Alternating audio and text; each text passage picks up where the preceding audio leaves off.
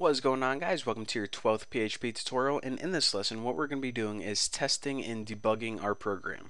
Now before I want to start, I want to mention this. Whenever you download, or excuse me, whenever you create a program like this that does something like downloads a bunch of files or data, say the stock data for the last 5 years we want our final program to do. Whenever we first test it, we don't want to download all that information because for testing purposes we only need maybe 10 rows or maybe the last month or something.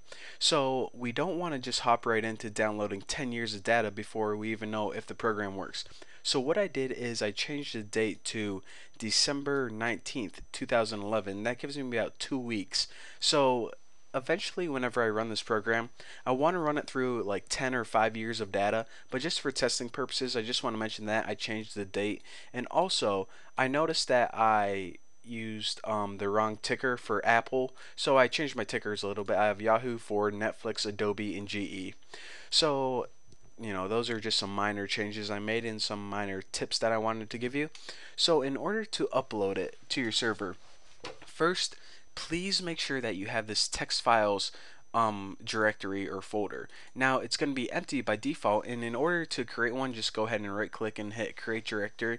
And that is because, remember, in our last little function on our main, what we did is we saved all of these text files in a folder called text files. So we need to make sure that we have that folder so our server knows where to store the files.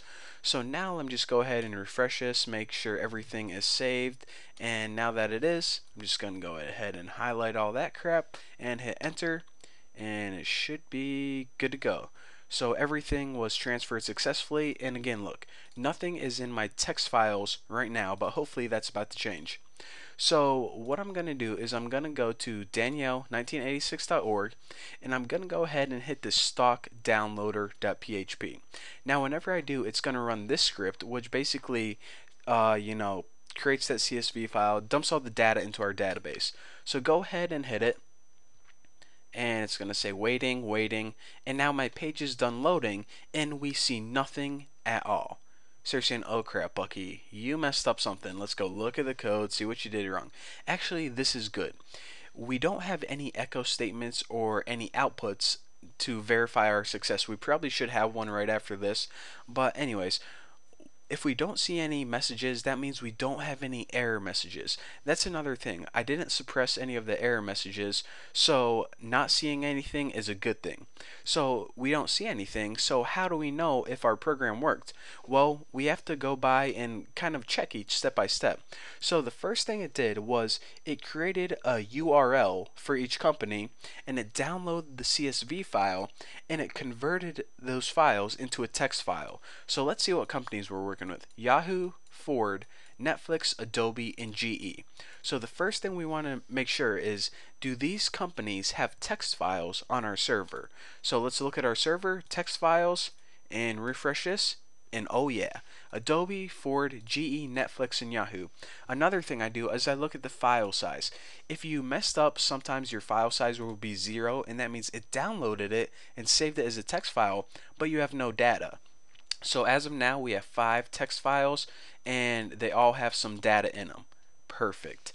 Now what I want to do is, remember, after we have those text files, what we wanted to do was pretty much take the information from them and insert it into our database.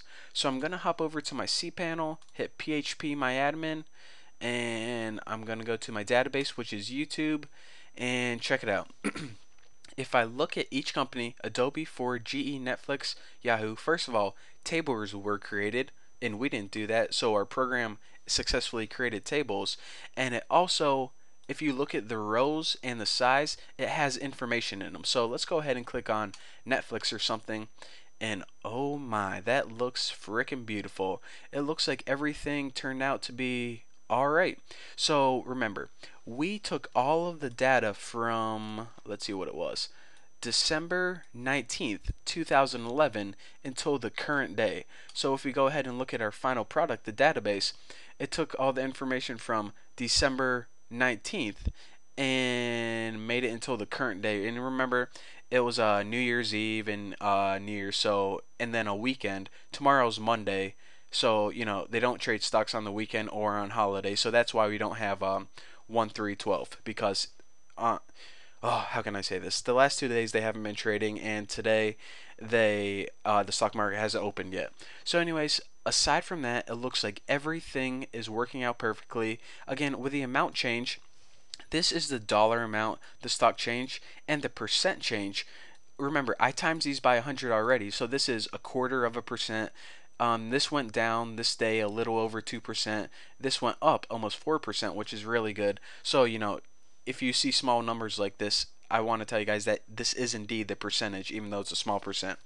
So there we go. Not too much debugging to do. Not for a pro programmer like myself. Thank you very much. And in the next tutorials, what we're going to be doing is now that we have the data in the database, we can begin writing our own custom formulas to go through historically and see what formulas work, which were good indicators of determining when the stock's going to go up and down, so on and so forth. So it's going to be amazing. I am super excited for it. And yeah, that's it. Thank you guys for watching. Don't forget to subscribe, and I'll see you guys in the next video.